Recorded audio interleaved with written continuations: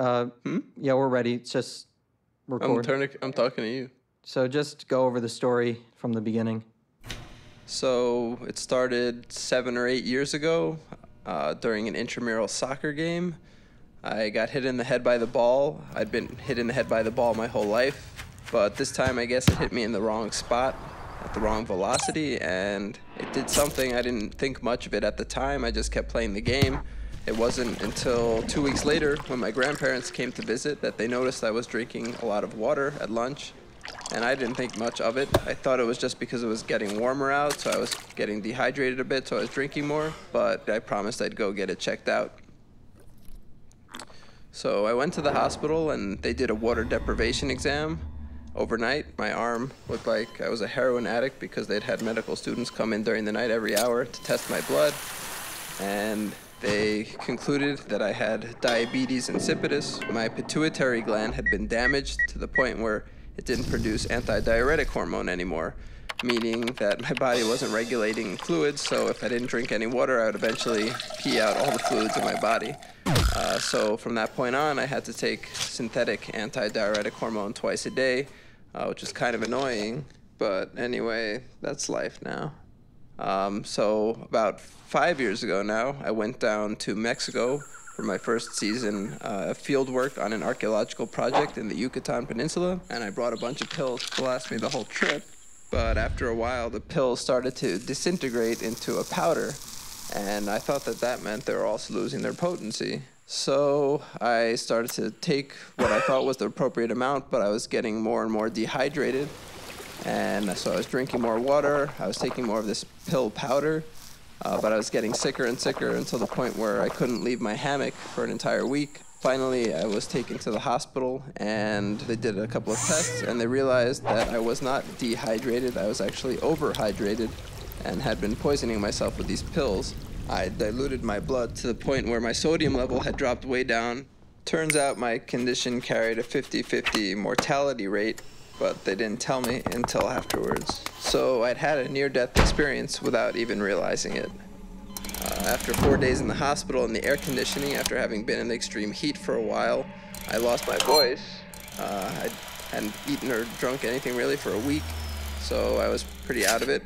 And like a true idiot, I decided to pick myself up with a double or triple shot espresso, which promptly set off a 24-hour manic episode. And I didn't sleep all night, obviously. I feel really bad for my roommate who had to put up with me. I was running around the room doing some crazy stuff, I guess. So in the morning, after staying up all night, feeling great, I decided it would be a good idea to hop a bus across the peninsula, about a 4.5-hour drive to Cancun, to catch a flight to New York to let my parents know that everything was okay. On the bus, I finally got some sleep, and when I woke up, I had adjusted a bit and realized that this was ridiculous. So immediately when I got to Cancun, I got back on a bus to go back to the small town, Oxcutzcab, where we were working. And about 3 hours into the trip, we were still on the East Coast, so I realized it was going to take a long time. And my dad suggested that I just get in a cab, get back to the place where I was going as quickly as possible, no matter how much it cost. So I found a cab, but unfortunately the driver had never driven outside of the tourist zone. But eventually he got some sketchy directions, and we set off. And the guy didn't think I spoke much Spanish because I had laryngitis. And so I quickly fell asleep in the back seat. When I woke up, it was dark. We were at a gas station, I don't know where, and another guy got in the front seat. I thought it was a little weird, but then they started to talk to each other, thinking that I didn't speak any Spanish.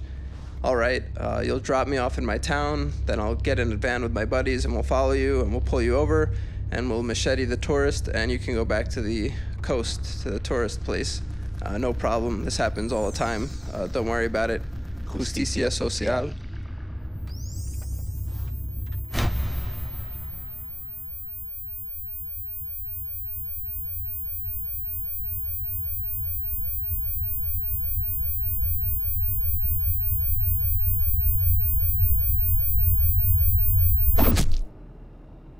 We did finally drop the guy off in his village and continued on.